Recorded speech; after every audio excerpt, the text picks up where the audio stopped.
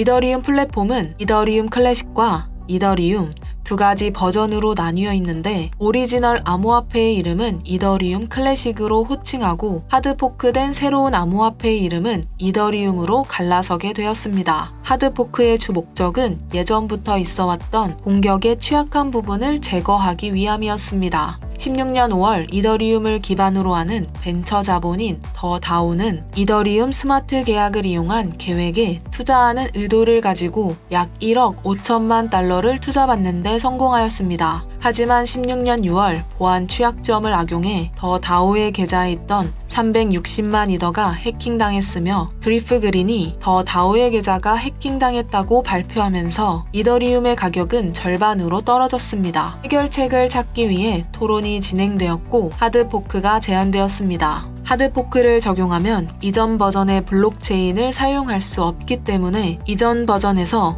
개발, 채굴하던 사용자의 대다수가 업그레이드에 찬성해야 적용할 수 있습니다. 포크의 모양처럼 양갈래로 갈라지기 때문에 하드포크라고 표현하는 것입니다. 따라서 탈중앙성을 중시하는 몇몇 주체들이 이를 받아들이지 않게 되면서 하드포크 이전의 체인은 이더리움 클래식으로 불리게 된 것입니다. 이더리움 클래식 네트워크는 이더리움 클래식 토큰이라는 디지털 자산에 의해 운영되고 있습니다. 이더리움 클래식의 상장 거래소는 국내 거래소, 업비트, 빗썸, 코인원이며 해외 거래소, 바이낸스, 코인베이스, 크라켄, 후코인 등이 있습니다. 이더리움 클래식의 상장가는 업비트 상장 시가 기준 17년 9월 25일 11,900원이며 23년 10월 6일 오후 2시 기준 이더리움 클래식의 시세는 21,070원입니다. 이더리움 클래식의 유통량은 현재 코인마켓캡 기준 약 1억 4,336만 개이며 총 공급량은 약 2억 1,070만 개로 확인됩니다. 이더리움 클래식의 시가총액은 약 2조 9,988억 원으로 암호화폐의 시가총액 순위는 29위를 기록하고 있습니다. 이더리움 클래식의 트위터 팔로워 수는 약 7,845명입니다. 이더리움 클래식의 본사 주소는 피츠북을 참고한 결과 미국 뉴욕 250 파크 애비뉴에 위치해 있습니다.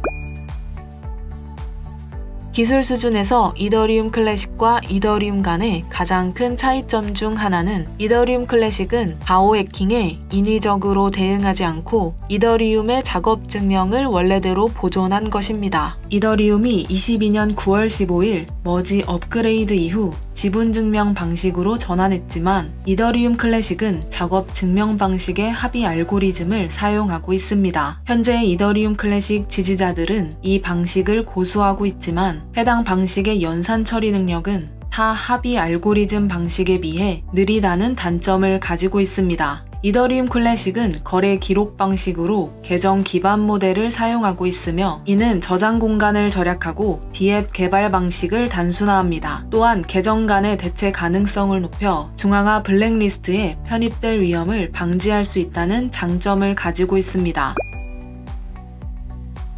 이더리움 클래식은 이더리움에 비해 탈중앙적 성격이 강하며 이더리움 클래식을 유지하고자 하는 일부 커뮤니티와 개발자들의 지지를 받고 있습니다. 그러나 이더리움 클래식은 이더리움과 비교했을 때 더 작은 커뮤니티와 개발자 지원을 받고 있으며 기술적인 발전과 업데이트 측면에서 이더리움에 비해 뒤처질 수 있습니다. 이더리움 클래식의 가격 전망은 암호화폐 시장의 변동성과 외부 요인에 크게 영향을 받습니다. 과거에는 이더리움 클래식이 이더리움과 비슷한 가격 상승을 보였지만 이더리움 클래식은 더 작은 시장 규모와 개발 지원으로 인해 미래에도 불안정한 시장을 경험할 가능성이 있습니다. 따라서 이더리움 클래식에 투자하기 전에 충분한 학습과 신중한 판단이 필요해 보입니다. 심지훈 디지털경제협의회 사무국장은 공익적인 자문활동 이외에도 대한민국의 디지털 경제 발전을 위해서 국회 입법 지원, 칼럼 기고,